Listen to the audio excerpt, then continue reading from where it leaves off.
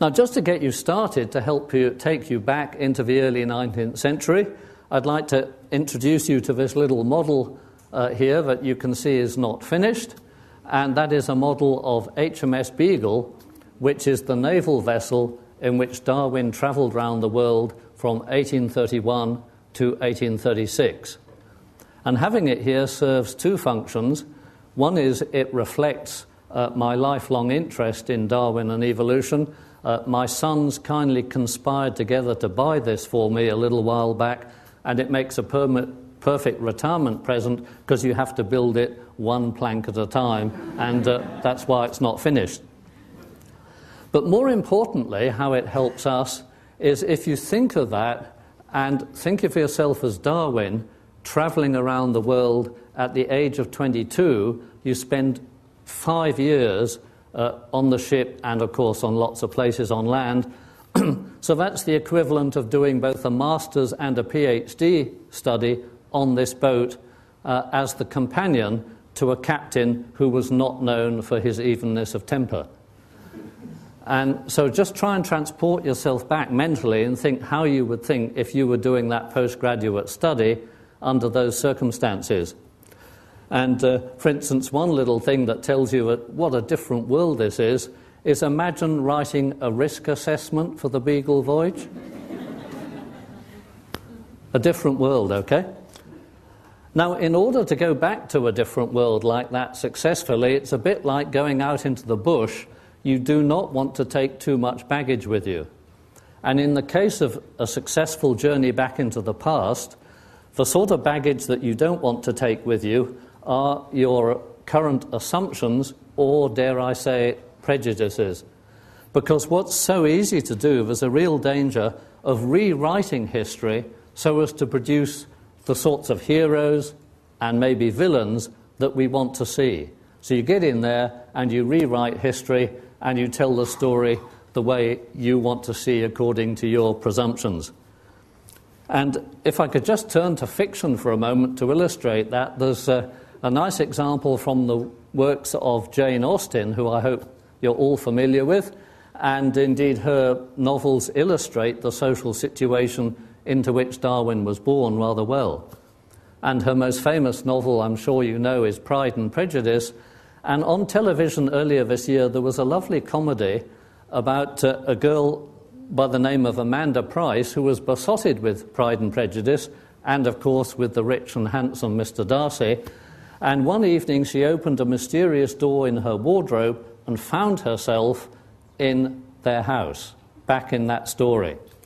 And, of course, knowing Pride and Prejudice off by heart, she knew what ought to happen, but her presence there started to mess things up.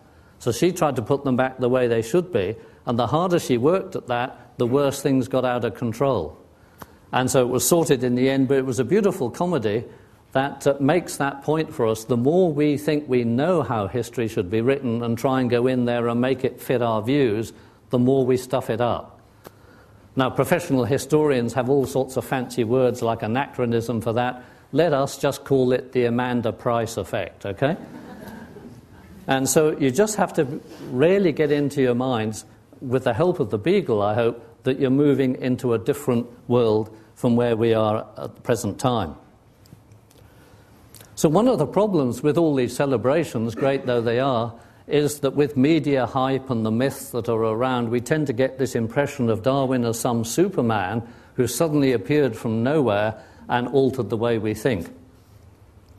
And so one of the main things, the key points I want to get across in this lecture, is that it wasn't like that. Darwin did not live and work in the vacuum, but in a particular set of circumstances that led to the publication of The Origin of Species.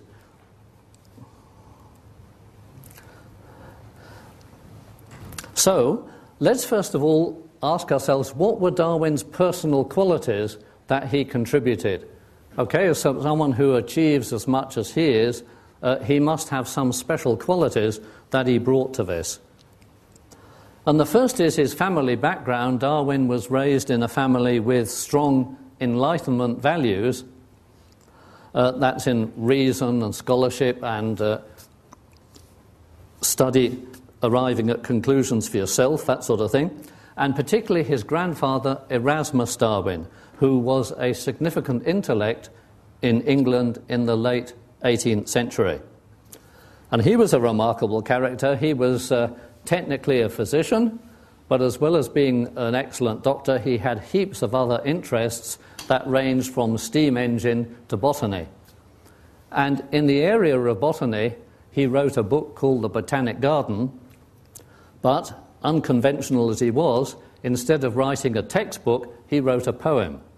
And so there was this excellent poem called The Botanic Garden. And a little thing that you may not know, he was sufficiently appreciated for that, that a genus of plants was named after him in the early 19th century, Darwinias. And this drawing was kindly done for me by Peter Nisch, who used to study here in the botany department.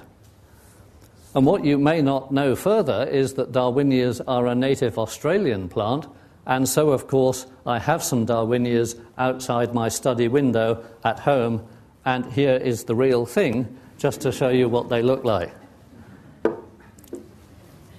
Okay, so Darwin had as a grandfather someone who was sufficiently distinguished to get plants named after him, to contribute to the study of botany, and also to promote the idea of evolution. In the 1790s, he wrote another poem called Zoonomia, about the laws of organic life, as he called them, in which he put forward the idea of evolution. And in yet another book, published just after his death, he rarely expounded evolution on the grand scale. So Darwin had a family there that was led naturally to his sorts of interests.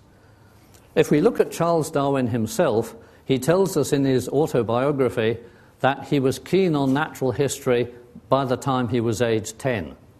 And he says he had a passion for collecting, and specifically mentions birds and insects that he used to collect at the school he was sent to, which was kind of not quite a primary school, it went a bit beyond, but by the age of 10 he developed this passion for collecting.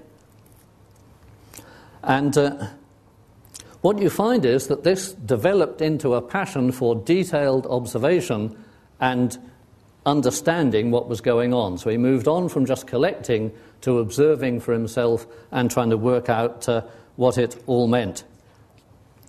And there's a couple of nice quotes that illustrate this. One is from his uncle Josiah Wedgwood. When Darwin was trying to go on the Beagle voyage, his father was not convinced that this was a useful activity for the young man to do, and his uncle Josiah defended it as useful to him as a man of enlarged understanding. Now, I think that's a perfect description of Charles Darwin, a man of enlarged understanding, and one that I'm sure he would have accepted himself. And then it was the Beagle voyage that turned him from an enthusiastic youth into a scientist of real caliber. He was there on deck doing the stuff. He had to work at it and get it done. And again, in his autobiography, looking back on the Beagle voyage, he says, "I can now perceive how my love of science gradually preponderated over every other taste." And I like this bit, especially for us in this neck of the woods. "I discovered that the pleasure of observing and reasoning was much greater one than that of skill and sport." So I think those make a perfect illustration of the special character that Darwin brought to this. That if you take those three quotes, first of all, early on, a passion for collecting was where he started. Then he grew into a young man of enlarged curiosity, I beg your pardon, and then when he was given the opportunity, he developed that passion for science, for observation and reasoning. And I think that's really important to keep that in mind as to who Darwin was. Darwin gets, everybody wants their share of him these days, whether it's historians, philosophers, sociologists, artists, everybody. But I reckon you'll never understand Darwin unless you can empathise with that absolute passion he had for the natural world of animals and plants and wanting to understand them. If you've never had a passion for collecting insects or whatever, it's very hard to actually understand that that was what drove Darwin to his achievements. So let's keep that in mind. That's the special quality, his family and his own special quality that Darwin brought to his studies. Now, for people who accomplish great things like Darwin, as well as having those outstanding abilities that he had, it's nearly always the case that they receive a lot of encouragement. True of Jane Austen, for example. It's also true of Darwin himself. And he received encouragement which I've classified under two areas. One is a general encouragement just from the society in which he lived. And we can see this acknowledged. If you look at that, I know it's not readable, but the point I'm just making at the minute is that what he did when he published The Origin of Species is he put opposite the title page a couple of quotations that reflect the society in which he lived. It's really amusing if you read people's books who were not wealthy like Darwin, and you see these grovelling acknowledgements to wealthy patrons facing the title page or just on the next page or whatever. Darwin was rich enough, he had no need of that, but he makes an acknowledgement to the society in which he lived.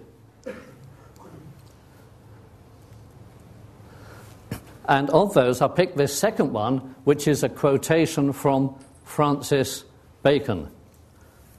And he wrote the book Advancement of Learning, was published in 1605. So just take a moment to enjoy this 17th century language. Here is a scholar writing about the importance of the advancement of learning way back then, and Darwin has put it on The Origin of Species as something that really supported him. What you can see going on in the work of Francis Bacon is that there is developing a positive link between the church and the development of science. That in the church in Europe at those times there was a great Reformation going on, and also, more broadly, there was a renaissance of study of scholarship and inquiry of the advancement of learning. And in Francis Bacon, what happens is that these two trends come together, because he was not only a philosopher advancing natural philosophy, that's science and study, he was also a statesman with a significant figure in the court of King James I. Now, about the time that this was written, King James I was sponsoring an authorized version of the Bible in English, which came out in 1611. And the point of that was so that people could study the Bible for themselves, have a look at it, and read it for themselves. What Bacon is doing is using a traditional metaphor. He didn't think this one up. The two books metaphor goes way back centuries before, and saying, okay, just as you have the opportunity to study God's Word for yourself, so you have the opportunity which you should take to study God's works for yourself, to look at the works of nature, to look for yourself in both books, both Scripture and nature. And he particularly develops this emphasis on looking for yourself, what today we would call empirical study, getting in there and finding the facts for yourself. And he did that because at that time, within the context of European society and the church, the great figures of the past were from classics. Aristotle was the dominant name, and traditions and so on. And he's saying, never mind Aristotle and traditions, go and look for yourself. And he's able to say that with this quotation in the context of the Church of England. And so Darwin became very Baconian, especially in his early years, observing the facts as we've just seen, following up the facts, looking for yourself. He inherited that tradition very much. He may not have been quite so keen on studying the Bible, but this part of Bacon's teaching he followed absolutely. There's one other little encouragement that's in there that is unusual to England, and that is because of this kind of relationship in the Church of England, it was quite usual for clergymen in the church to have natural history or some branch of science as a hobby. So for the next couple of centuries, a lot of science was actually done by clergymen who took it up as a hobby and studied animals and plants or physics or astronomy or whatever. And so that was still true when Darwin was a young man, that it was considered perfectly suitable for a clergyman to have natural history as a hobby. So that's a general encouragement from society as a whole, from the Christian civilization in which he lived. In the case of England, some other places were different, but in England the relationship was positive. Now Darwin also had a great deal of quite personal encouragement, all right, encouragement one-to-one that applied to him in particular, not just to the society in general. And one such encouragement was his father, who actually believed in having him educated. Now that may sound odd, but they were a wealthy family, and as Darwin grew up it was perfectly clear he wouldn't have to earn a living, he would be able to be an idle rich as he inherited his father's wealth. But his father didn't want that. He wanted him to undertake some useful occupation. His father was again a doctor, and so he looked to have Darwin educated. So Darwin went to this school, as we've heard, and at that time the course of study that you did as a young boy at a school was to learn all about the classics. Aristotle, whose name I've just taken in vain, would have been big on the syllabus. The history of those ancient times, the geography of Greece you had to know, and all that stuff. Darwin, we saw, was not one bit interested. Aristotle was as nothing to him compared to collecting insects. So now here's a nice bit example, like the beagle, of the different world in which we live. Because his father saw that Darwin was doing badly at school, so he sent him to university to study medicine. Okay, so back then that was the option. Off he went to Edinburgh with his brother to qualify to be a doctor like his father and grandfather. Now he hated medicine, which is understandable. Having to get up and be lectured to by someone dissecting a corpse at 8 o'clock on a winter's morning was something terrible to remember, as he later told us. But he did meet one person there who really encouraged him with his interests in natural history and heading down the path he wanted to go, and that was a man called Robert Grant, who was very much into natural history, and there were local societies of scientists, amateur scientists, that he joined, and he became really interested in marine zoology. So that's how come Darwin became interested in the little creatures that live on the seashore, round about it, and he even described one or two new things that got incorporated in papers and books. So meeting Robert Grant really encouraged his interest in natural history, particularly marine life. Another thing that Robert Grant did was to praise Lamarck. He was a very keen enthusiast of the Frenchman Lamarck's theory of evolution. So as well as hearing it handed down from his grandfather, Charles Darwin heard the general idea of evolution praised highly. He tells how one day he was out walking with Robert Grant when he suddenly burst out in this great exposition of what a wonderful man Lamarck was and what a wonderful idea his evolutionary theory was. So he was headed in that sort of direction in spite of the studies he didn't like at Edinburgh.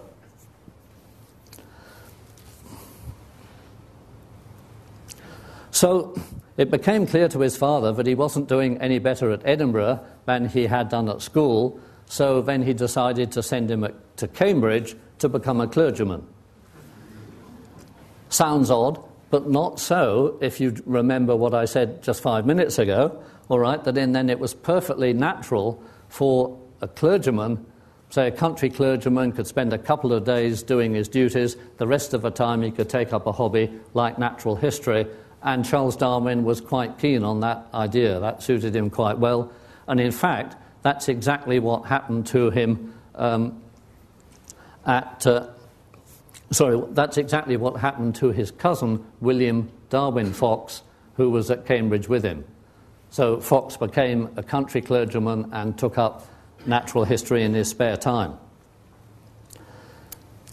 So Darwin went to Cambridge and did a Bachelor of Arts degree, was the basic qualification for being a clergyman. We were supposed to chuck in a bit of theology as well, and then that gave you the qualification to go into the church. Naturally, therefore, you can understand that Darwin was basically not interested in that syllabus at all, and there's a lovely remark that he makes in his autobiography looking back on it. He says, "During the 3 years which I spent at Cambridge, my time was wasted, as far as academical studies were concerned, as completely as at Edinburgh and at school." See, so Darwin's a fascinating character, and again, a different world. As a student, a total failure, and yet, look what he accomplished. And that was because he didn't like any of the stuff on the official syllabus. He tells us that what gave him greatest pleasure out of everything, what he found most satisfying and pleasing at Cambridge, was collecting beetles. So that was the real stuff, never mind all this arts and theology. But he did also attend some science lectures. Now, back then, science was not part of a syllabus. There were just some public lectures like this one and other ones that the university puts on here that you could go to if you were interested as a student. So they were just extras that you could attend. And Darwin did that, and in particular, he attended the lectures of Professor Henslow, who was a botanist. And just to remind you of what we were saying before, he was actually the Reverend John Henslow as well as the Professor John Henslow. And he was introduced to Henslow one-to-one by his cousin Darwin Fox and became a close friend.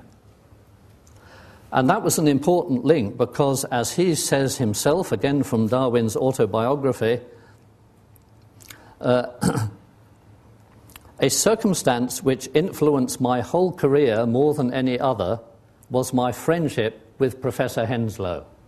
All right, so grasp the importance of that. What he's saying is, more than any other circumstance, a friendship with his Professor Henslow was what influenced his whole career. How come? Well, he attended Henslow's lectures, so they can't have been too bad. But much more than that, he went on his field excursions, and if you know Cambridge at all, it's lovely and flat with rivers that you can go along on barges and stop where you feel like it, and they jump off and look at the plants and so on. So there were really enjoyable field excursions you could go to. In addition, through the introduction that he had to him, he was able to attend John Henslow's open house. Again, a very different academic to today's world. Once a week, he would have open house for his students and his colleagues who were interested in science to come along and attend. It was part of the way they were building up a little network of people who were interested in science and promoting it, even though it was not officially part of a syllabus. And so Darwin went along to this and developed this close friendship, and in fact, on top of that even, he would often walk across campus with Henslow chatting about this or that of a scientific nature, and the academics at Cambridge eventually came to know him as the man who walks with Henslow.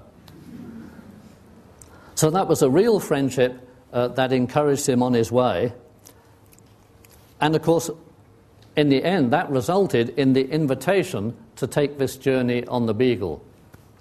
The Admiralty got in touch with Henslow by a roundabout route because Captain Fitzroy genuinely wanted a companion it was a bit lonely being a captain, but he did want a companion who was interested in natural history and would collect interesting specimens and ship them back to England and so on. Again, probably not many naval captains today would feel like that, but that was how things were then. And so when it came round to it, Henslow recommended his favourite student to go on this voyage. Actually, he apparently thought of going on the voyage himself, but when he raised the matter at home, he only had to take one look at the expression on his wife's face to realise that the matter was settled in the negative. So, that strong friendship with Henslow built up his interest in science, encouraged that curiosity, and got him his place on the Beagle. So that was really important, and one interesting lesson we learn from that is that without the Henslows, there are no Darwins.